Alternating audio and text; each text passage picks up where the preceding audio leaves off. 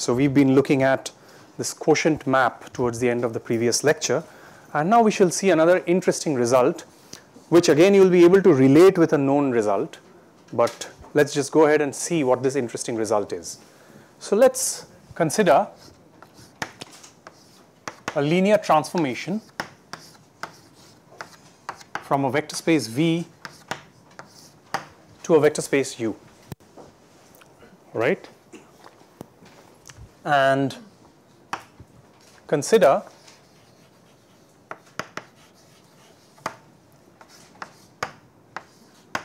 a related, not the same, but a related map, only the difference being that this one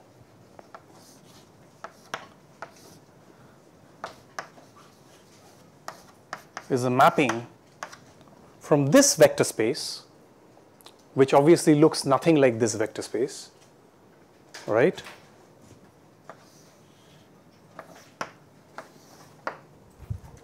Okay, such that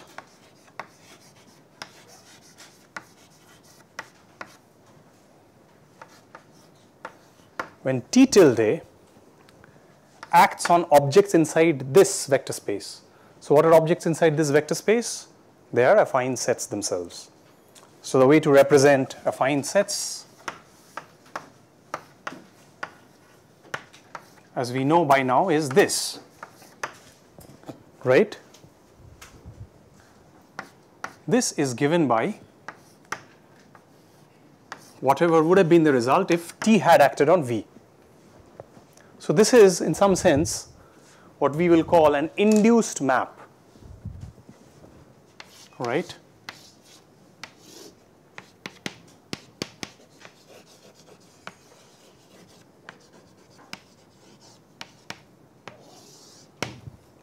So this is the original map which we are interested in studying, and in our attempt to do so, we have now cooked up this new map whose domain of definition is completely different, but it maps to the same vector space U as the original map. So because it maps to the same vector space U as the original map, therefore there is absolutely no problem in defining it in this manner. Look at this T tilde, it is acting on objects inside this, and it is spitting out objects inside wherever TV comes from. Where does TV come from? Naturally TV comes from U. So this also obviously then belongs to U. So there is no confusion about where this object is taking fellows from and where it is getting mapped, where those fellows are getting mapped under the influence of this induced map, right?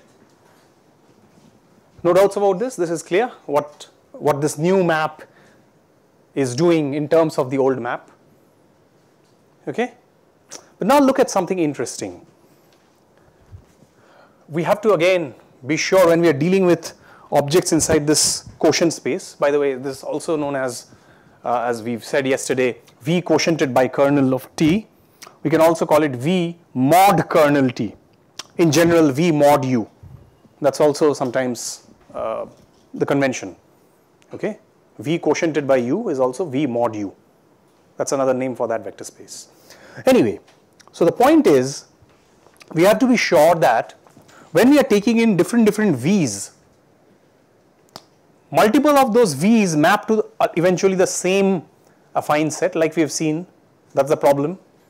So once again, we have to be sure that for those multiple different ways in which we are referring to the same affine set, this mapping must make sense, which is to say that this must map to the same point in U. So if you choose V1 plus kernel T to be a description of an affine set, and your friend chooses V2 plus kernel T to be a description of the same affine set, then after all that same object must get mapped to the same fellow here. Like we did with the quotient map, like we did with everything that we have dealt with in these quotient spaces, we have to ensure that that is indeed the case, right? So suppose V1 plus kernel T is equal to V2 plus kernel T. So consider T tilde's action on V1 plus kernel T and the difference with the action of T tilde on V2 plus kernel T.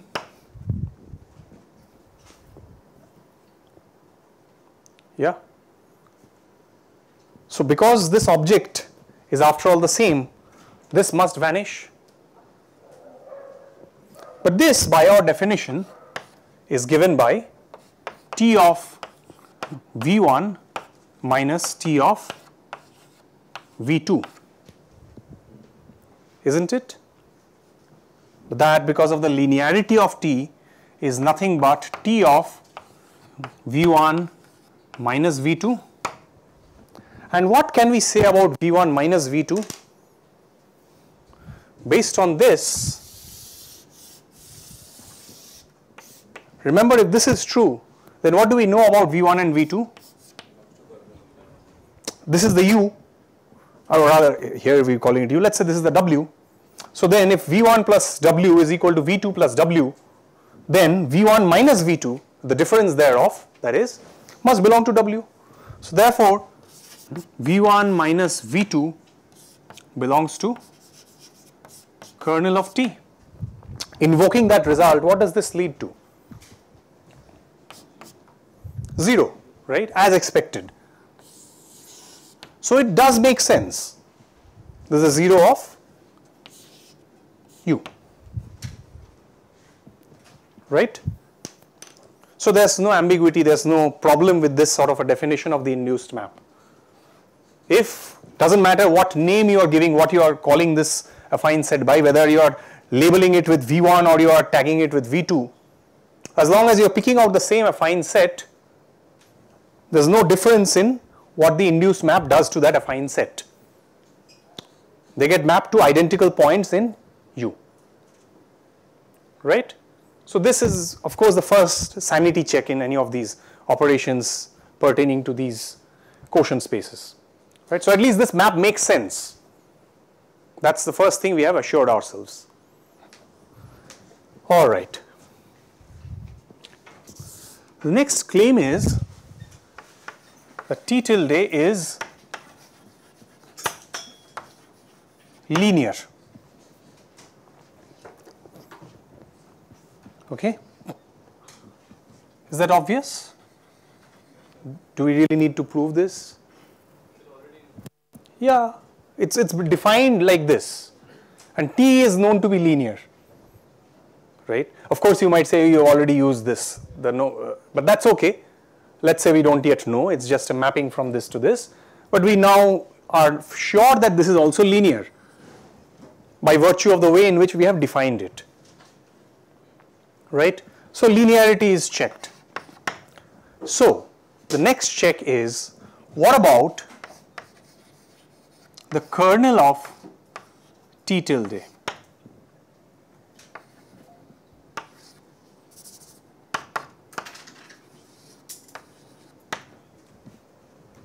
Yeah? What can we say about the kernel of T tilde?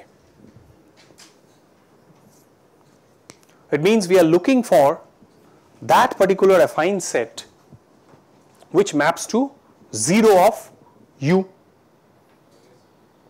That particular affine set or sets which map to 0 of U, right? So look at T acting on V plus, T tilde acting on V plus kernel of T is going to give me this. So essentially I am looking for these objects. But this is also by my definition equal to T of V. Yeah? Which essentially means V belongs to kernel T, does it not? See, this is equal to this by definition. let's mark that out using colors. This equality holds true because of my definition of the induced map. Right? Now I'm trying to find out those affine sets which map to 0. So what exactly are those affine sets? Those affine sets are the affine sets that are tagged by V's. What kind of V's? The kind of V's that exactly belong to the kernel of T. But if that V belongs to the kernel of T, then I wonder what indeed is this object. Right? This essentially means that V plus kernel T is equal to 0 plus kernel T, is it not? Because V belongs to kernel T, therefore V minus 0 also belongs to kernel T, therefore V plus kernel T is the same as this. But what is this object? Is this not the additive identity element sitting in the quotient space? Right? So this is equal to the 0 of V mod kernel T. Which means what have I shown? I have shown that only objects that correspond to the 0 in my domain, in this case the domain of T tilde happens to be V mod kernel T, which is my quotient space. So only the 0 element in the quotient space when passed through this induced map can produce the 0 in the codomain of the induced map. But that is the classic definition of injectivity, which means that I can now safely answer this question as the 0 of V quotiented by kernel T, implying that T tilde is injective, right? It is linear, it is injective. Yeah, this new sort of an induced map that I cooked up based on any arbitrary map that I had, any arbitrary linear map, turns out it is linear, it is also injective, right? What else? I'm going to make a claim that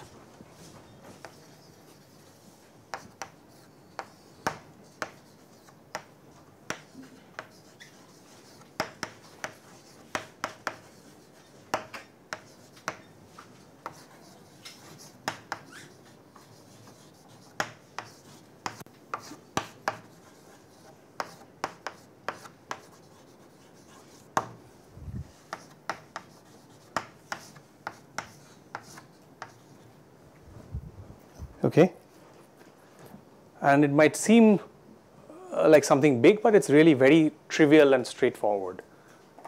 Look at the definition. Every object that belongs to the image of T has a representation like so. So go ahead and define an affine set by that corresponding V. Call it V plus kernel T, and that object, by your very definition, by the way you have defined this induced map, it implies that there will be a pre-image in V mod kernel T which maps you to any point in the image of T,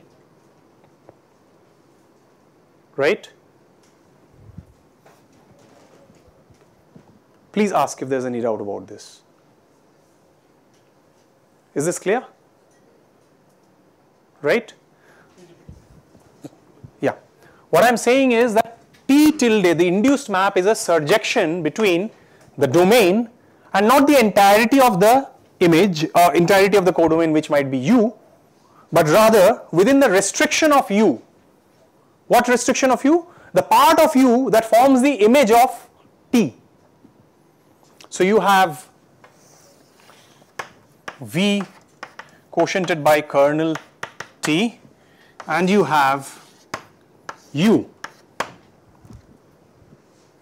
Right?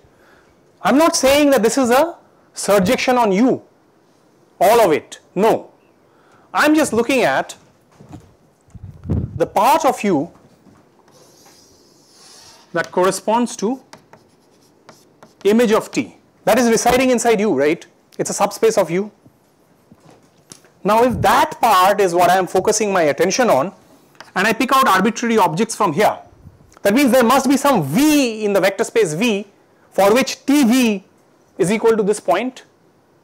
So if I call this point say U, then there exists V such that TV is equal to U. But if there exists V such that TV is equal to U, this also means that there exists V plus kernel T, the affine set, which when passed on as an argument to the induced map also gives me the same U, which means that any object that I pick out in the image of T has a pre-image in this under the map that is T tilde.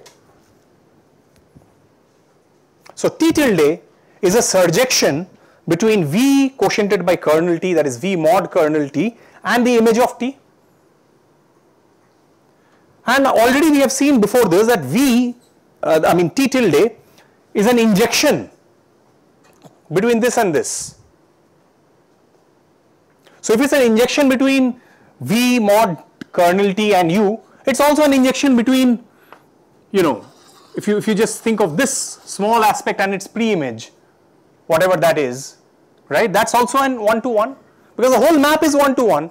So of course a restriction of that is also going to be a one-to-one or an injection. So what am I going to claim with all of this? If I stitch them together, the final claim is going to be this: T tilde is a linear bijection between